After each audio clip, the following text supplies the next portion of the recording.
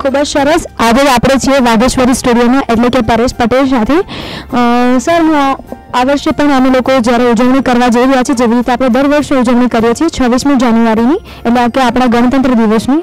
તો જેવી રીતે આપણે સૌ લોકો જુદી જુદી રીતે ઉજવણી કરીએ છીએ દેશભરમાં, તો આ વર્ષે પણ એક શહીદો કે નામ જે આપણે આપણી શામ મનાવવા જઈ રહ્યા છે ફાઇવ ન્યૂઝ દ્વારા, તો આપનું ખુદનું મંતવ્ય શું છે અને આપણા દેશવાસીઓને તમે શું તમારું પોતાનું મંતવ્ય આપવા માંગશો?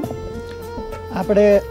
બધા તહેવારો ઉજવીએ છીએ, જેમ કે દિવાળી છે, ઉત્તરાયણ છે, હોળી છે, એમ 26મી જાન્યુઆરીને પણ ખૂબ સારી રીતે ઉજવવો જોઈએ અને વર્ષની અંદર 1 અથવા 2 દિવસ શહીદો માટે કાઢવા જોઈએ, એવું મારું ખાસ બધા નાગરિકોને કહેવા ઈચ્છું છું. સર, જેવી રીતે આપણે ખ્યાલ જ હશે કે આપણે બધા અલગ અલગ રીતે મનાવી રહ્યા છીએ, ત્યારે આ વર્ષે ફાઇવ ન્યૂઝ દ્વારા 30 કલાકાર, એટલે કે આપણા ગુજરાતના નામાંકિત કલાકાર સાથે આપણે ઉજવણી કરીએ છીએ, તો આપ પણ અમારી સાથે જોડાઓ અને સાથે સાથે આપના સૌ અમારા અમૂલ્ય ફાળો આપો આપણા શહીદોને, તે માટે આપ ખૂબ આભાર.